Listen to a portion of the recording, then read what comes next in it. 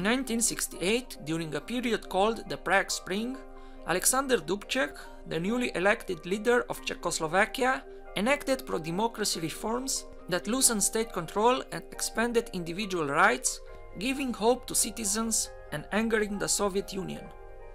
On the night of the 20th to the 21st of August 1968, 5 Warsaw Pact nations, the Soviet Union, Bulgaria, Hungary, East Germany, and Poland, invaded Czechoslovakia. The Operation Danube, as the invasion was officially known, successfully stopped Alexander Dubček's Prague Spring liberalization reforms and strengthened the authority of the authoritarian wing within the Communist Party of Czechoslovakia. In Czechoslovakia, the process of de-Stalinization had begun under Antonín Novotný in the late 1950s and early 1960s, but had progressed more slowly than in most other states of the Eastern Bloc. In the early 1960s, Czechoslovakia underwent an economic downturn. The Soviet model of industrialization applied poorly to Czechoslovakia. Czechoslovakia was already quite industrialized before World War II, and the Soviet model mainly took into account less developed economies. Novotny's attempt at restructuring the economy, the 1965 New Economic Model, spurred increased demand for political reform as well. Novotny invited the Secretary General of the Communist Party of the Soviet Union, Leonid Brezhnev, to Prague in December 1967, seeking support, but Brezhnev was surprised at the extent of the opposition to Novotny and thus supported his removal as Czechoslovakia's leader. Dubček replaced Novotny as first secretary on the 5th of January 1968. On the 22nd of March 1968, Novotny resigned his presidency and was replaced by Ludvík Svoboda, who later gave consent to the reforms. In April, Dubček launched an action program of liberalizations, which included increasing freedom of the press, freedom of speech, and freedom of movement, with economic emphasis on consumer goods and the possibility of a multi-party government. It would limit the power of the secret police and provide for the federalization of Czechoslovakia into 2 equal nations. The program also covered foreign policy, including both the maintenance of good relations with Western countries and cooperation with the Soviet Union and other Eastern Bloc nations. It spoke of a 10-year transition through which democratic elections would be made possible and the new form of democratic socialism would replace the status quo. Although it was stipulated that reform must proceed under Communist Party direction, popular pressure mounted to implement reforms immediately. Radical elements became more vocal. Anti-Soviet polemics appeared in the press after the formal abolishment of censorship on the 26th of June 1968, as Social Democrats began to form a separate party and new unaffiliated political clubs were created. Party conservatives urged repressive measures, but Dubček recommended moderation and re-emphasized the Communist Party of Czechoslovakia leadership. At the Presidium of the Communist Party of Czechoslovakia in April, Dubček announced a political program of socialism with a human face. In May, he announced that the 14th Party Congress would convene in an early session on the 9th of September. The Congress would incorporate the action program into the party statutes, draft a federalization law, and elect a new central committee. The Soviet leadership at first tried to stop or limit the impact of Dubček's initiatives through a series of negotiations. Czechoslovakia and the Soviet Union agreed to bilateral talks to be held in July 1968 at Černá nad Tisou near the Slovak-Soviet border. The Communist Party of Czechoslovakia delegates reaffirmed their loyalty to the Warsaw Pact and promised to curb anti-socialist tendencies, prevent the revival of the Czechoslovak Social Democratic Party, and control the press by the reimposition of a higher level of censorship. In return, the USSR agreed to withdraw their troops, still stationed in Czechoslovakia since the June 1968 maneuvers, and permit the 9th of September Party Congress. As these talks proved unsatisfactory, the USSR began to consider a military alternative. The Soviet Union's policy of forcing the socialist governments of its satellite states to subordinate their national interests to those of the Eastern Bloc through military force if needed became known as the Brezhnev Doctrine.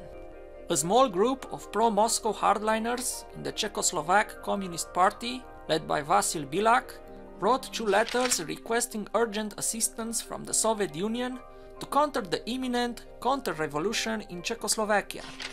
The 16th to the 17th of August Soviet Politburo meeting unanimously passed a resolution to provide help to the Communist Party and people of Czechoslovakia through military force.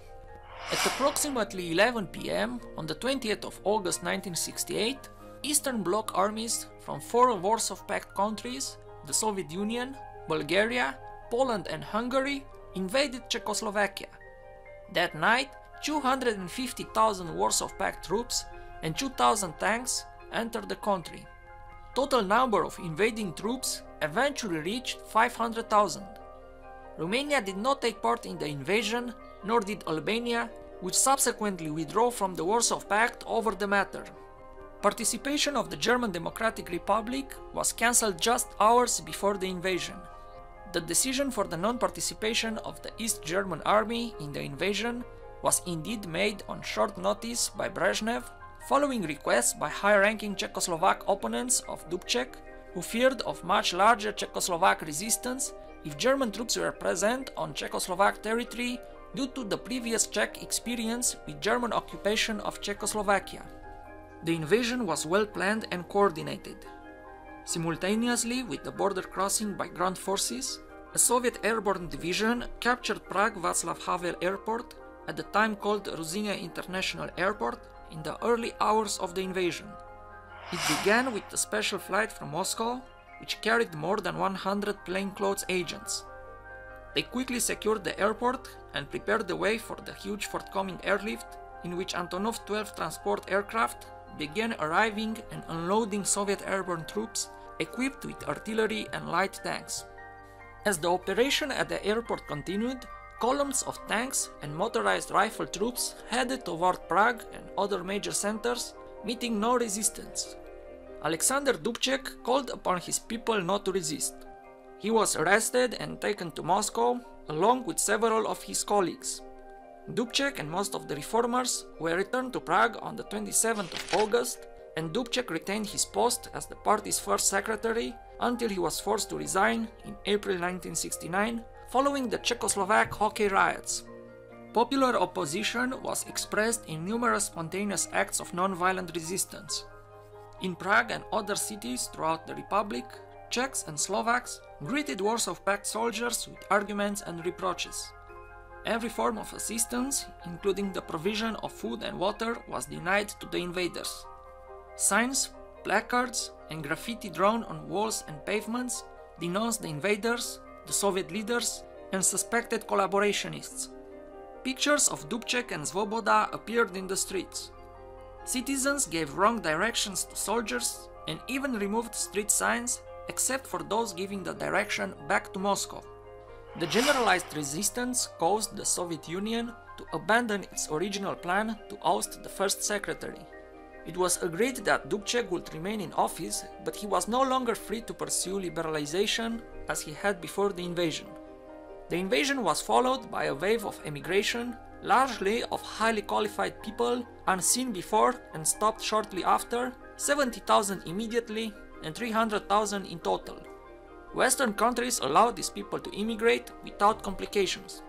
Finally, on the 17th of April 1969, Dubček was replaced as first secretary by Gustav Husak, and a period of normalization began. Pressure from the Soviet Union pushed politicians to either switch loyalties or simply give up. In fact, the very group that voted for Dubček and put the reforms in place were mostly the same people who cancelled the program and replaced Dubček with Husak. Husak reversed Dubček's reforms, purged the party of its liberal members, and dismissed the professional and intellectual elites who openly expressed disagreement with the political turnaround from public offices and jobs. By May 1971, Husak could report to the delegates attending the officially sanctioned 14th Party Congress that the process of normalization had been completed satisfactorily and that Czechoslovakia was ready to proceed toward higher forms of socialism. Dubček was later sent as ambassador to Turkey in 1969 to 1970, in the hope that he will defect to the West, which however did not occur. In 1970, he was expelled from the Communist Party, becoming an employee in the forestry service in Slovakia.